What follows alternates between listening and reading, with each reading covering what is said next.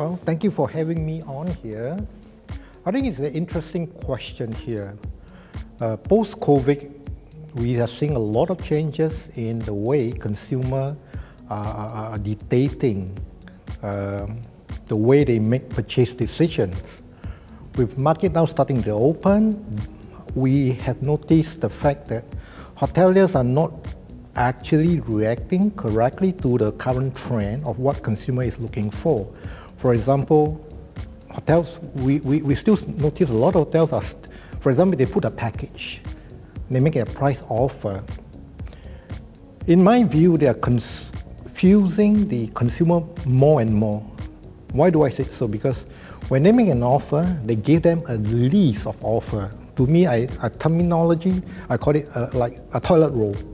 You give them 10 rate plan to decide when they make when they inquire on a date of travel. I think that is very dangerous because I think hotels need to use intelligent pricing.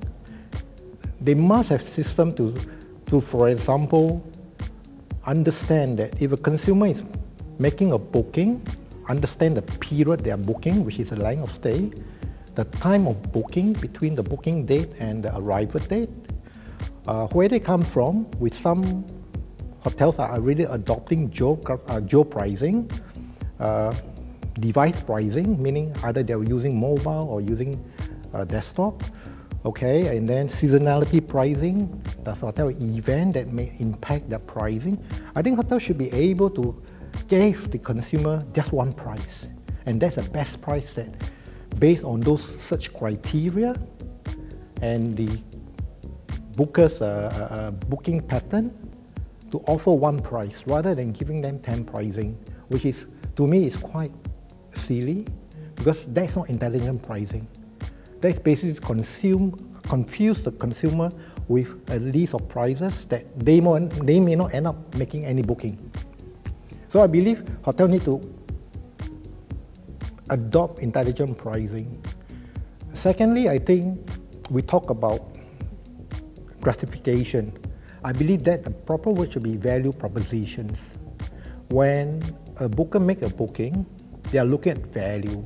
What value do you provide? If you say 10, 15 years ago, having tea and coffee in the room was a value. But of course, some hotels do make a charge of that, like Wi-Fi, using of Wi-Fi. If you provide free Wi-Fi, it's value. But again, 10 years ago, hotel charged for using Wi-Fi, $10, $15, $20 a day. Consumer pay for it, but they're not happy with it. But today, we probably get free Wi-Fi, free tea and coffee making machine in the room. But what we're trying to do is that hotels should escalate a bit higher to say that, look, what about early check-in, late check-out, upgrading, free breakfast? This should be part of the value proposition that the hotel should be able to make an offer in order to make quicker conversion of consumer decision making. The third area I'll probably see something more interesting and exciting is it will come the bid and auction concept.